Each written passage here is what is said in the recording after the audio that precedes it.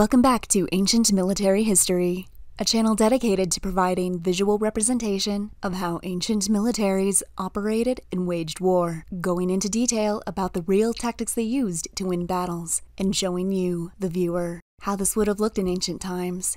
In this video, we will be going over the history and tactics used by the Romans in the Battle of Pharsalus that took place in 48 BC. It was an epic battle between two Roman generals, Pompey the Great and Julius Caesar. This clash of titans determined who would ultimately gain control of Rome, a republic stricken in two by civil war. Before the fall of the Roman Republic, the land was governed by anarchy and corruption and divided into factions: the plebeians and patricians, who were the commoners or nobility, and the populare and optimate ideologies, which respectively believed that the nation should be ruled in the interest of the people or ruled by the oligarchy. Gnaeus Pompeius Magnus, otherwise known as Pompey the Great, had twice served as consul, which was a year-long position of supreme power over the Republic. The successful and ambitious general had also received 3 triumphs, which were the highest honors that could be given Roman generals, for his victories in North Africa, Spain, and Western Asia. He also cleared the Mediterranean of its pirates. The equally impressive Gaius Julius Caesar had also served as consul, and he later went on to conquer and pacify the Gallic tribes. Both men during their consulships were dedicated to government reform and were opposed by the nobility, or optimates, in the Senate. Together with the richest man in Rome, Marcus Licinius Crassus, they formed an under-the-table alliance, later known as the First Triumvirate, and they dominated the Roman government and military commands for almost 7 years. However, pride, jealousy, and personal ambition would be the ultimate downfall of the alliance. As Caesar's popularity, prestige, and wealth grew during his time as governor over Gaul, Crassus died in his own conquest for glory, and Pompey was left to deal with the civil unrest in Rome. With the Senate burned down by the mob, the magistrates had no choice but to appoint Pompey as sole consul to restore order, and Pompey thus found himself committed to the nobility despite the lack of trust between the two. Pompey and the Senate recalled Caesar to Rome and ordered him to relinquish command of his 10 veteran legions, so he could be tried as a private citizen for his former actions as consul. Caesar, of course, refused, and he marched his men across the Rubicon River, which was the first act of war, a war that would ultimately determine if the Greco-Roman world should continue to be governed by the nobility or replaced by an autocratic regime.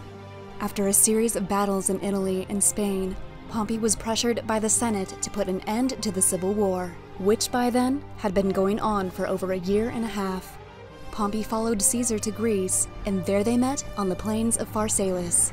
This decisive battle between the decorated general and the strategic military conqueror would not only determine Rome's fate, but it would also demonstrate how strategy and tactics can overcome sheer numbers and result in its disastrous defeat.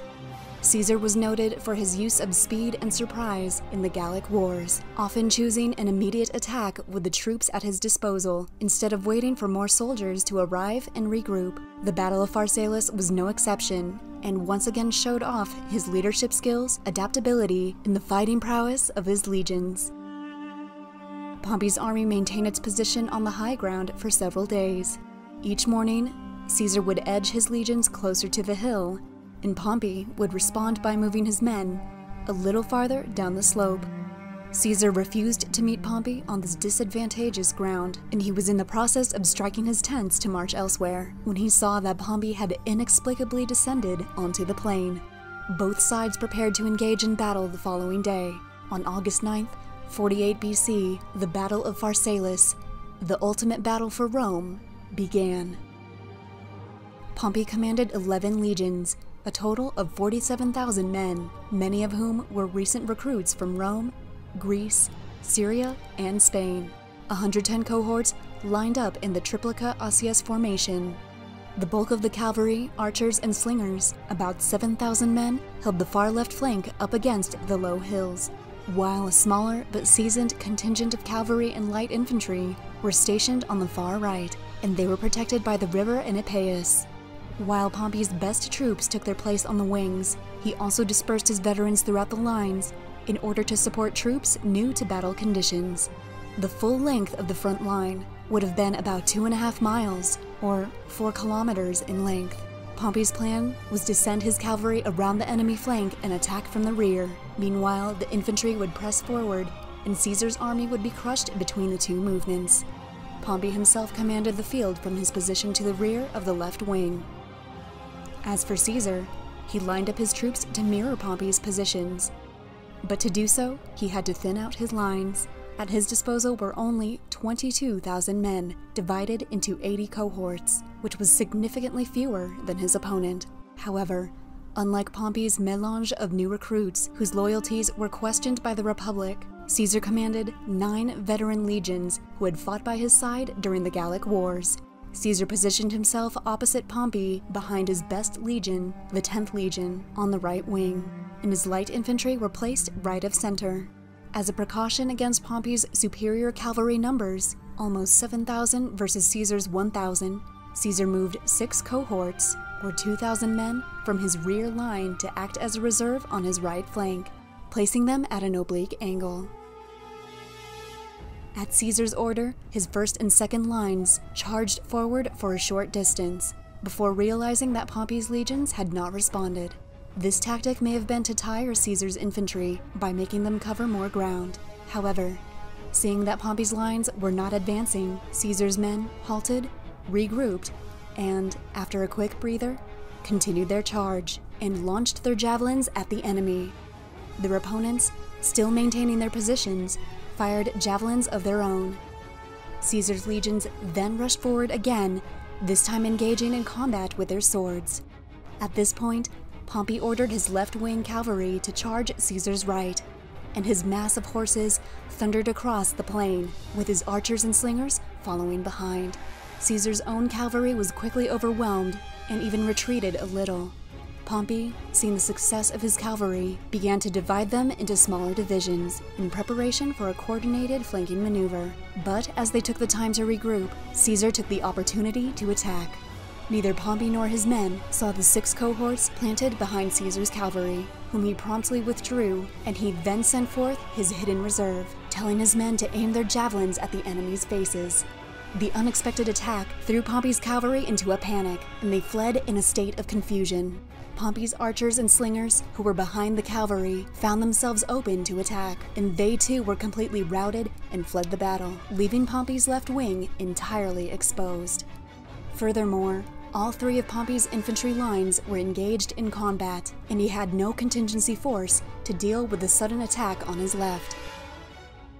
Caesar, who had withheld his third line, which was comprised of his strongest reserve of veterans, unleashed his final legions to reinforce his first and second lines. Pompey's troops initially resisted the onslaught, but as his multinational allies began to desert the battle, the rest of his legions gave way and retreated for their camp in the hills. Pompey, disguised as an ordinary soldier, also retreated and fled to the nearby city of Larissa. With no general and completely surrounded by Caesar's legions, Pompey's army surrendered their arms. It is reported that about 15,000 were killed and another 24,000 were captured, while Caesar only suffered 230 dead or missing. However, as Caesar's reports were known to be tailored in his favor, these numbers should be taken with a grain of salt. Pompey fled across the Mediterranean Sea and was killed on the Egyptian shore. After cleaning up the remnants of opposition in Spain, Julius Caesar, undisputed victor of the Civil War, and now most powerful man in the ancient world, rose to become dictator of the Roman Republic. Thank you for watching Ancient Military History, your go-to resource for the strategies and tactics used by ancient militaries throughout history to conquer their foes. We are a brand new channel, and your support would mean the world to us. So, if you liked this video and would like to see more, subscribe to the channel and check out our playlist where we cover other interesting ancient military battles. Also, let us know in the comments below which ancient military battle you'd like to see next. Until next time, thank you and have a wonderful day.